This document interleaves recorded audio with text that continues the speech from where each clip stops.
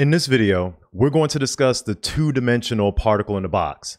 So we've already discussed the one-dimensional particle in the box. We introduced this wave function, its energy values, talked about its energy levels. So you've already had an introduction to the particle in the box problem in one dimension. However, what happens when we introduce another dimension?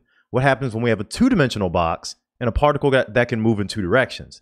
Well, it's going to change our Schrodinger's equation just a little bit. So we're going to have a different wave function, energy level. Anytime you add a different dimension, that has to be taken into account, right?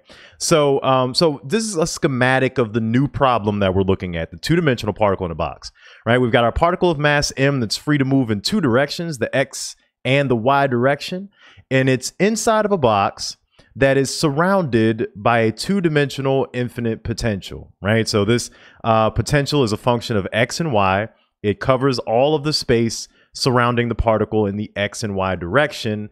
And the horizontal space I'm going to call L1, and the vertical space I'm going to call L2. So we got two different lengths of this box that we have to consider, right? So this is going to change our Schrodinger's equation a little bit, right? So our time-independent Schrodinger's equation will look like the following, right? So we'll have h bar squared, negative h bar squared over 2m, right, as our constants out front of the kinetic energy term. But now the kinetic energy operator has to operate on the x and the y direction for the wave function, right? So we have to have the second derivative of the wave function with respect to x plus the second derivative of the wave function with respect to y.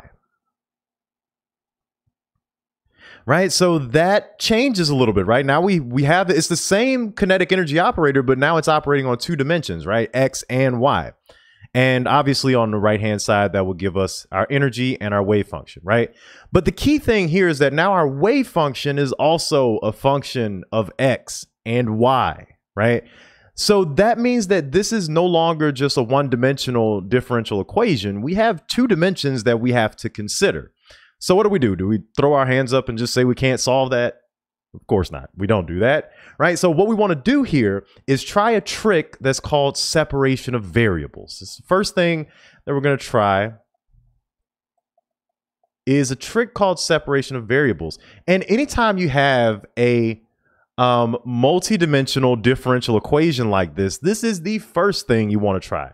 The essential characteristic of separation of variables is that you're basically going to do what it says. You're going to try to separate the variables into a function of x and a function of y and see if you can separate out the differential equation. Because if you can, then you can treat those separated differential equations as just one-dimensional differential equations. So let's work through it, and I promise you it'll make more sense. Just like you would in calculus, if you have a three-dimensional integral, you split it up into multiple 1D integrals. It's the same thing here. So let's get into it. So we have a wave function that's a function of x and y. In order to separate the variables, we're going to assume that this wave function, that is a two-dimensional wave function, can be written as a product of two one-dimensional wave functions. So I'm going to have a function x, that is a function of x, so big X and little x, and a function big Y, that's a function of y, right? So I'm assuming that I can separate this function into the product of two functions, one that depends on x and one that depends on y. So that is going to have a profound effect on our differentiation, right? So we can rewrite those derivatives in the following way. Basically, what we're going to do is rewrite these derivatives by plugging in our new product of functions, right? So we can rewrite this second derivative of psi with respect to x, right? Now we're going to have d squared, right? We got our x, our function x, times our function y, dx. Right? But now, since we've made it where x is a function of x and y is only a function of y, we can actually factor out y out of this derivative because it's only a function of y. So this derivative isn't going to touch it. So you're going to have y on the outside, and then you just have the second derivative of the function x dx squared. Right? Now I'm trying to make these x's as different as possible. This x is this function x, and then the little x is our variable x, right? So you can pull that y out of the derivative so that it's just outside, since it doesn't depend on x. And we can do the exact same thing with the other derivative, right? We got the second derivative of the wave function with respect to y, right? Again, now that's a derivative of our function x and our function y with respect to y. And so we can do the same thing. We can yank out x, and then this is just the second derivative with respect to y. Right? So we can rewrite those derivatives in that way. So now that we've rewritten these derivatives, let's rewrite our Schrodinger's equation, right? So I'm going to rewrite our time-independent Schrodinger's equation, TISE. Right? So rewriting that guy, we'll have negative h bar squared over 2m. And then on the inside, we'll have our x function, second derivative of x. Oh, actually, this one's first. The one with respect to y is first. So it wouldn't matter since it's a sum, but I just want to stay consistent here. All right, plus x, y, dy. Right, so basically all we did here was rewrite this Schrodinger's equation such that, oh, and let me actually use x and y on this side as well, since we're replacing this wave function completely, right? So we got e times x times y, right? So we've substituted our separated functions, right? We substituted them in, we got these derivatives. Now the point of separation of variables is to show that you can separate the variables in the actual differential equation itself, right? Which we have not done yet. So we have these mixed terms where we have y and x in the same term, and we also here have x and y in the same term. But what we can do is do some algebra here, and we can actually divide by 1 over x times y on both sides. And if we do that, we actually successfully separate our variables. So let me show you. So h squared over 2m, right? If we're dividing by x times y, right, then that's going to cancel out this y. So we end up with 1 over x d squared x dx squared plus 1 over y, our function y, d squared y over dy squared is equal to the energy, right? So what we've done here is we've shown that we can actually separate the variables, right? So we just divided by, so you can think about this as dividing by x times y or multiplying by 1 over x times y, right? If you multiply by 1 over x times y on both sides, then this is your result, right? The y cancels out here, you're left with 1 over x. And here the x cancels out, you're left with 1 over y. Now we have this term only depends on y, and this term only depends on x, right? So let me actually write that down, right? So this term is now independent of y.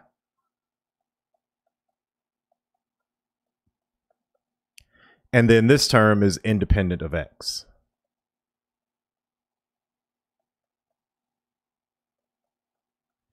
Right? So we've proven that we can separate the variables. Now, one thing to note about this equation is that on the left-hand side, the sum of these two terms, right? These two differentials, they sum up to equal a constant, right? The energy is an eigenvalue. It's just a number, right? So if these two equal up to sum up to a number, this implies that there is an x component to our energy, right, plus some y component to our energy that will yield our total energy, right? There must be some contribution here that is a constant, plus some contribution from this term, also a constant, that equals up to give us our total energy, right? So let me rearrange this expression a little bit and kind of make this a little bit more explicit. So if we move all of the constants over to the other side, then we get the following expression. We'll have 1 over our function x, d squared x, dx squared, plus 1 over our function y, d squared y, or second derivative of y squared. So then if we move all the constants over, then we got negative 2m e over h bar squared. Right, so really what we can do here, if we know that there's you know, an x component plus a y component that sum up to equal our total energy, then we can actually break this equation down into two, right? So we're going to break this into two separate equations where we've got 1 over x, d squared x, dx squared, equal to negative 2m e x over h bar squared. So see what I did there, right? So this is only the x component. So we know that this component of the equation is going to give us our x contribution to the total energy, right? And then the same thing for our y component, right? So on this side, we'll have 1 over y, second derivative of y with respect to y is equal to negative 2m e y over h bar squared, right? So we got an equation that'll give us our x component to the energy and an equation that'll give us our y component to the energy. So let's do a little bit more algebra, and I think something should become apparent to you once you see it. So h bar squared over 2m x over dx squared is equal to ex times x, and I can do the same type of rearrangement here with the y component as well, right? Over 2m e squared y, or second derivative of y with respect to y, is equal to e sub y times y, right? So what do you notice here, right? We got two equations here. If you look closely, you'll notice that these are one-dimensional particle in the box equations, right? The only thing that's different here is that the eigenfunction is y or x instead of psi, but these are just 1D particle in the box equations, right? So these are one-dimensional particle in the box equations. And so what does that mean for us? That means that the one-dimensional particle in the box wave functions that we already solved for will actually serve as solutions to each of these one-dimensional particle in the box equations, right? So let's do it. So this x, we know that the x here, its solution, so we'll say that it's going to be dependent on a quantum number n1. So I want to make sure that these quantum numbers are labeled differently. So this will be n sub 1. We know that x is just a function of x. So we're going to have 2 over L1, the square root of 2 over L1, sine n1 pi x over L1, right? So keep in mind, just to refresh, right? Our box, the x direction was constrained from 0 to L1. Y direction is going to be from 0 to L2. So when we write out our solution for the y function here, going to use a different quantum number n2. You know that this is a function of y. So we'll have 2 over L2, right? Square root of 2 over L2 sine n2 pi y L2. Right, so basically, look at what we've done, right? These are just one-dimensional particle in the box equations. Basically, what we're able to do is break this up into two different particle in the box problems, right? This axis and this axis. And then we're just going to jam them together to get the 2D wave function. So our wave function for the two-dimensional particle in the box, let me go back to the previous slide, right? Remember that we were breaking our wave function up so that it was a product of a function that only depended on x and a function that only depended on y. Well, we were able to solve for that function that only depended on x and the function that depended on y. The last thing to do is just multiply them together. So that's what we're going to do in this final step, is just multiply everything together. So the wave function for the 2D particle in the box, it depends on a quantum number n1 and a quantum number n2. and it is a function of x and y. And so when we put everything together here, we can kind of combine this normalization factor so that it can read 2 over square root L1 times L2, right? That's if you just put those normalization constants together, right? And then you just put the trig functions out front. N1 pi x over L1 sine N2 pi y over L2, right? So that's going to be your wave function for the two-dimensional particle in the box. And as far as the energy levels, now if the wave function is a product of two functions, right, a product of two one-dimensional particle in the box wave functions, then the energy is actually going to be a sum of two particle in the box energies. So for this problem, let me actually use a different color. For the energy levels, as with the wave functions, are going to depend on two quantum numbers, n1 and n2. And basically we'll have n1 squared over L1 squared plus n2 squared over L2 squared, right? That's going to be times h squared over 8m, right? So basically this is a sum of two particle in the box energies, right? So went through all that to show and introduce separation of variables. Also, this kind of gives you, that the 2D particle in the box is just the wave function is just a product of two one-dimensional particle in the box wave functions. And for the energy levels, it's just a sum of two particle in the box energies, right? So I would challenge you, what would the three-dimensional particle in the box look like, right?